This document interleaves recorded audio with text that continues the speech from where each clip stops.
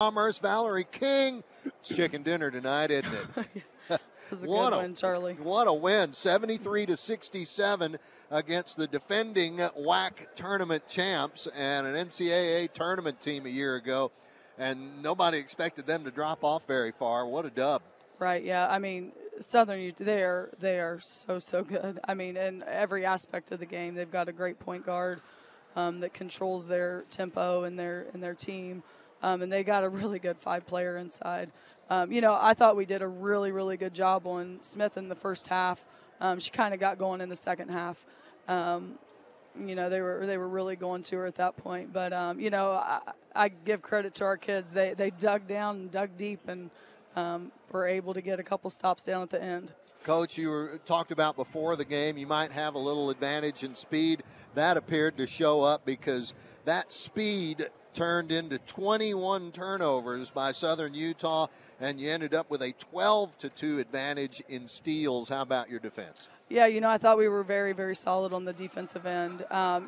We talk about our gap defense and still being able to make plays when we're sitting in the gap instead of, getting up there full denial. So I thought we stayed disciplined. We were able to get some run-through passes when we were able to, and we were able to get our hands on some of the dribbles on the inside with the 5-player. Coach, the way that your team was able to knife in, get in the passing lanes, deflect basketballs to teammates, that's something that we probably haven't seen them do that aspect of the game that well in a long time. Yeah, that's the thing. When we're working on defense in practice, it's, we obviously got to be able to guard the ball one-on-one, but it's our gap defense, our help defense that are the active hands and feet and ready to make a play, when they're coming off those ball screens. So I thought we were really good with that tonight. All right, you take out Delaney, Belena, and Megan Smith, and there might not have been much to fight against. But, boy, Belena, 25 points today for the visitors. Megan Smith, 19. And, Coach, she scored 13 out of her first 15 points all in that third quarter. Yeah, that's why they had a plan. They were going right at her, to start the second half. And, I would too. She's really good. I thought after she got those 13 or 15 points, we finally got settled in a little bit and kind of got back to what we were supposed to be doing on the post player. So, and what was that? How were y'all keeping her off the ball? Yeah, we were going to get the dribble once she started dribbling. And a couple times we didn't do a great job of getting her completely off the block. When a post player catches it 2 feet in the paint or, right settled on the block, it's hard to keep a good one from scoring. So getting her off the block and then being able to go get the dribble at that point. It's hard to keep a good one off the scoreboard. Mia Deck gets 6 points, all of them late in the game, 4 of 4 at the fix and feed line, only 1 of 9 shooting for the game. Jordan Newsom, 1 of 5.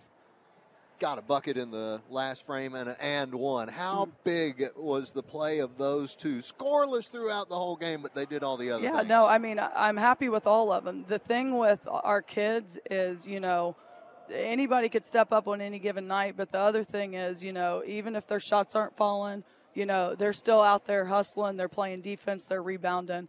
Mia got that last steal to go put 2 free throws in at the end of the game that was clutch for us. Tell you what, the number 1 out there didn't have a bad game today, did she?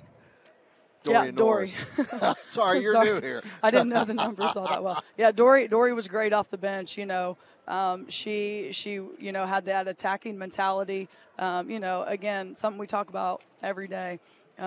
She was ready to play. She was good defensively for us. She got a couple key rebounds. And she took advantage of the mismatches she had on the perimeter, so that was great. She had 15 points at Texas Tech. She had 16 points today for a new career best. Dory off the bench gave you 25 minutes, 7 of 13, hit both of her threes. The only place they could find kryptonite was at the fix and feed line for her. She only had 1 try, though. Right, yeah. Dory was great for us. If we can get our kids that are coming off the bench to contribute that way, we'll